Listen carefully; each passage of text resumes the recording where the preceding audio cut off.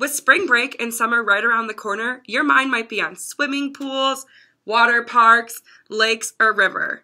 But your mind also might be worried because you're caring for someone with epilepsy. My name's Maggie. And my name's Leslie, and today we're going to be talking about how you can properly take someone swimming who may have epilepsy. Swimming in any type of water can be made safe for anyone with epilepsy by taking the proper safety precautions. As a parent or caregiver with someone with epilepsy, you are already aware of the type of seizures, but you might not be aware of how to effectively handle a seizure in the water. Before going swimming, you should check with your doctor to make sure that the seizures are under control. It is also helpful to make sure that the individual is adjusted to any new medications before going swimming because this may cause seizures.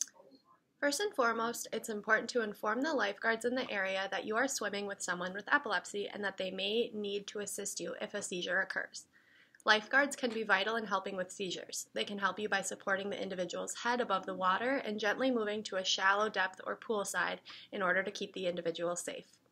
Support in the water is helpful until the seizure stops. If you are near a pool wall, you may need to assist by protecting the person from hitting their head on the side of the pool. If the individual you are working with has grand mal seizures, they might show warning signs before they lose their motor manifestations. It is important to know and understand what these warning signs mean. You may need medical attention to check to make sure that the person has not inhaled water during a seizure, even if the individual feels okay. For a grand mal seizure, it is always important to call 911 if the seizure lasts more than 5 minutes. It is also important for someone to stay with the individual afterwards and check that their breathing has returned to normal. This can be you, a medical professional, or a lifeguard. Post-grand mal seizures, the individual may be confused or even have a headache. It is important to let them take a break or have rest time before returning to the Opposed to grand mal seizures, partial seizures typically won't need emergency action, and you may not even be totally aware that the seizure is going on.